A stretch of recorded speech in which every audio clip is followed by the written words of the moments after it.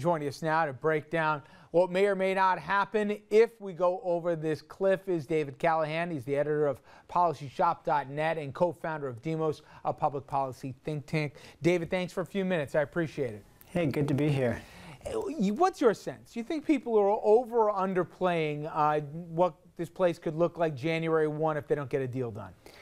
Well, one thing to keep in mind is that we're not really going to go over a fiscal cliff. We're going to start to go down a fiscal slope.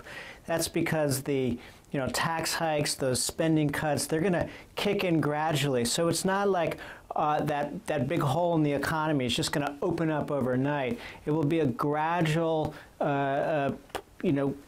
kind of rolling down this slope. So it's not quite as dramatic as people are talking about. It's certainly nothing like that debt ceiling debate that you'll recall. You know, we're trying to put a face in this for the general public, who I think tunes this out to a certain degree as white noise, and they say typical exhibit A of the dysfunction of Washington. But put in human context for the folks at home, some of the things that, and I agree with you, it's not a cliff, it's a slope, but everybody gets impacted because of the sequester if they don't get a deal done. And how some of the changes that the regular Americans might see in their paychecks, or more importantly in their taxes, and God forbid that you're on unemployment insurance and you've hit that wall, some of the things that everyday Americans may be surprised that are going to be a consequence if they don't get their act together. Well, one of the big things that's likely to happen, regardless of whether they get a deal, is that temporary payroll tax cut, 2% payroll tax cut that we've all been enjoying over the past year, that's going to go away January 1st. And so that a lot of people are going to feel that right away. And, down in Washington, neither party is really talking about keeping that payroll tax or extending that payroll tax cut. So people are going to feel that bite for sure.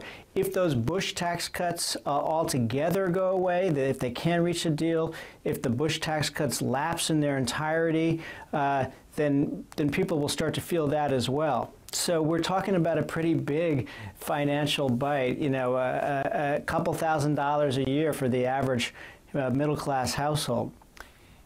Maybe you'd have better luck than me. I'm trying to explain to some folks who say, hey, listen, just work out the tax cut deal. Don't worry about the debt limit and all the rest. It'll take care of itself.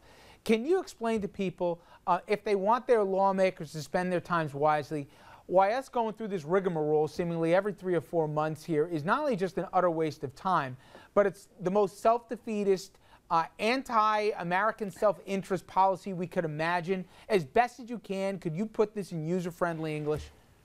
Yeah, well, Rich, I mean, that's you said it well yourself. This is kind of crazy. And look, I mean, the most important thing that the people down in Washington need to do is make sure that all those tax cuts don't just lapse on December 31st.